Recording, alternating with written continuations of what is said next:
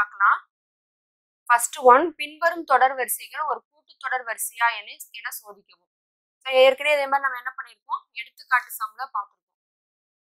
First one என்னது, a-3 a-5 a-7.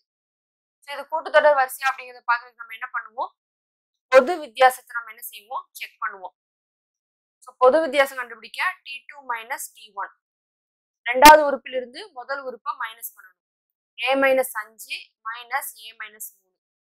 Minus உள்ள கொண்டு போய் மல்டிப்ளை பண்ணோம்னா minus a plus 3, plus a minus a cancel ஆயிடும். Minus into minus plus. Minus 5ல இருந்து 3 மைனஸ் பண்ணோம்னா மைனஸ் 2. இதோட பொது வித்தியாசம் நமக்கு மைனஸ் 2. அடுத்தது t3 minus t2. a-7 minus a-5. a-7 minus உள்ள கொண்டு போய் மல்டிப்ளை பண்ணா minus a plus 5, minus a plus a cancel ஆயிடும். மைனஸ் 7ல இருந்து பிளஸ் 5 மைனஸ் பண்ணா மைனஸ் 2.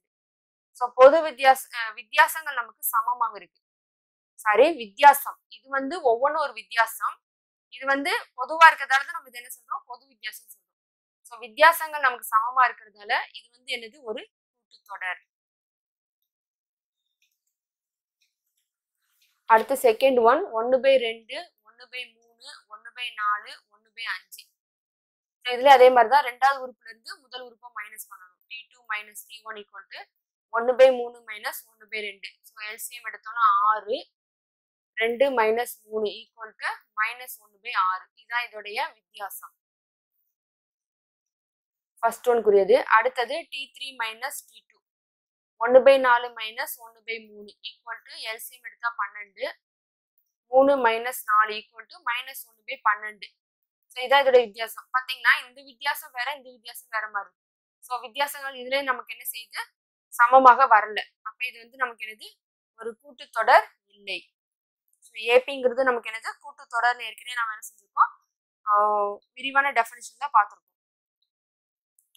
அடுத்து தேர்ட் ஒன், 9 13 17 21 25.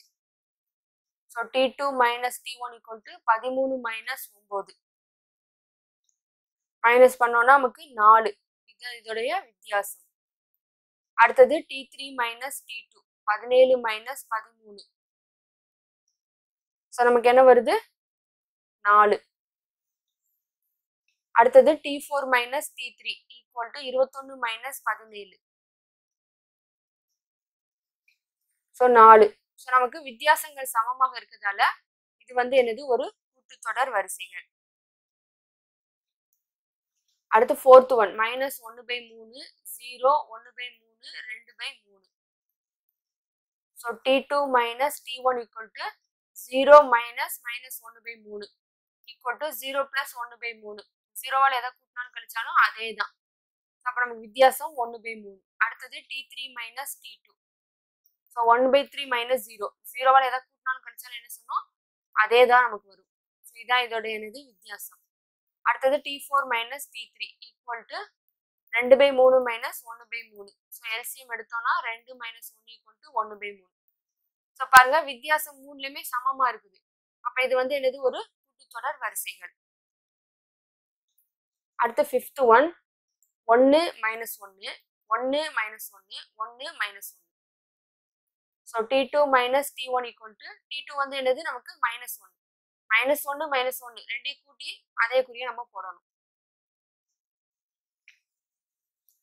அடுத்தது t3 minus t2 equal to 1 minus minus 1. அப்போ 1 பிளஸ் 2 ஈக்குவல் டு 2. இதுலயே பாத்தீங்கன்னா வித்தியாசம் இங்க மைனஸ் 2 இங்க பிளஸ் 2.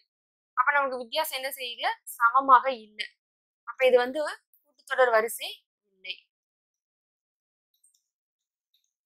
அடுத்து செகண்ட் சம், கீழே கொடுக்கப்பட்டுள்ள முதல் உறுப்பு a மற்றும் பொது வித்தியாசம் d-க்கு கூட்டுத்தொடர் வரிசைகளை காண்க. நமக்கு முதல் உறுப்பும் வித்தியாசமும் கொடுத்திருக்காங்க. நம்ம என்ன செய்யணும், ஒரு கூட்டுத்தொடர் வரிசையை உருவாக்கணும். இதுல பாத்தீங்கன்னா நமக்கு பொதுவா கூட்டுத்தொடர் வரிசை என்னது, a minus b a plus b a plus 2d.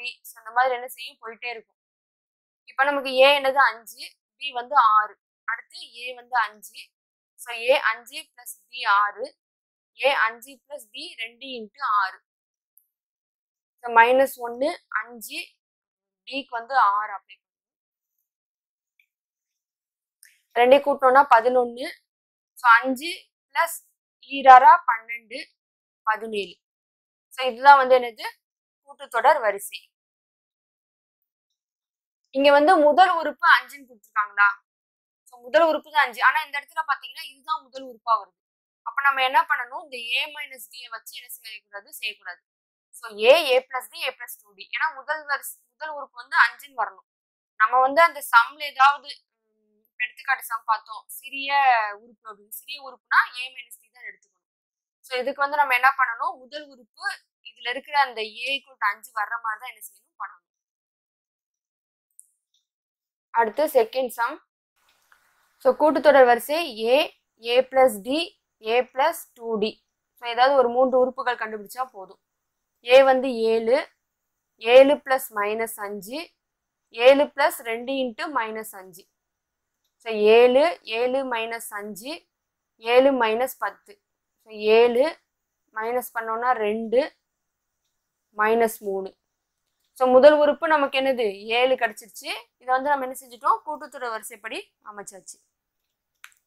அடுத்து third one a = 3/4 d = 1/2. So a plus d a plus 2d. a வந்து என்னது 3/4. So 3/4 plus 1/2 3/4 plus 2 into 1/2. So 3/4 இதை எல்சிஎம் எடுத்தோம்னா 4 3 பிளஸ் 2.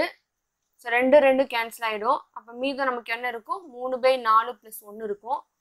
இது எல்சிஎம் எடுத்தோம்னா 3 பிளஸ் 4.